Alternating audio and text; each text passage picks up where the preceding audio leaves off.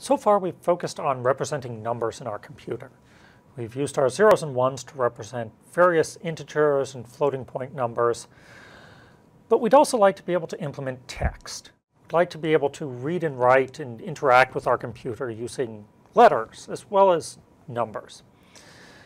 But since our computer really only understands ones and zeros, we have to find a way to map the glyphs from the language that we understand into those ones and zeros that the computer can understand.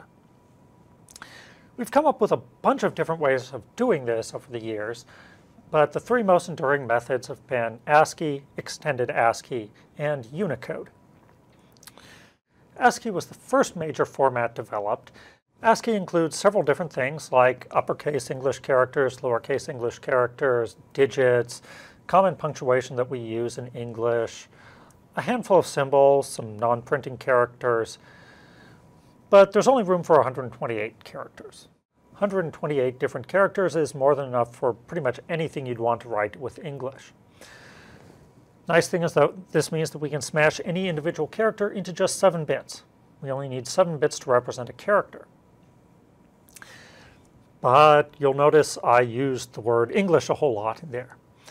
ASCII was primarily developed by US developers with some input from British developers, so it works really well for US English. It works reasonably well for British English. There's a few things missing. We don't have a euro or a pound, but most things that they'd want to write are okay. Any other language beyond that, it's going downhill, and going downhill pretty quickly. So Extended ASCII provides an 8th bit. We group bits in terms of 8s to make a byte anyway, so it seemed reasonable to just add 1 more bit. This gives us another 128 characters that we could use. That allows us to group the characters from a few more languages into an Extended ASCII set. It really won't get us a whole lot of characters, so we can only support a handful of extra languages with each set. So we actually end up with a series of different Extended ASCII formats, where each one supports a handful of different languages that we might be interested in writing. So Western European can support English as well as Spanish, French, German, because now we've got enough room to add things like accents, tildes, umlauts. But it's not so good for other things. There's no room to go put Greek or Cyrillic characters into there.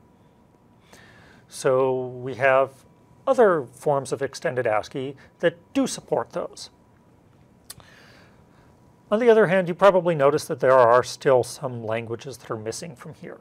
Thai is pretty much the only thing west of the Mediterranean that's supported here. So we needed to come up with a character format that would potentially support any language. With Extended ASCII, we had 2 problems. One was that we can't represent all languages. The other is that once you've selected a language to represent, you're really limited to just that language. Once you've selected to use the Western European version of Extended ASCII, you no longer have any way to access the Greek or Cyrillic characters. Those aren't available in that character set. So the goal with Unicode was to solve both of those problems. We needed a character set that was large enough to include all of the characters from every language we might ever possibly want to write in, as well as anything else that we might want to include as text, potentially. So since 8 bits was insufficient, Unicode uses more than 8 bits. There are 3 different major forms of Unicode.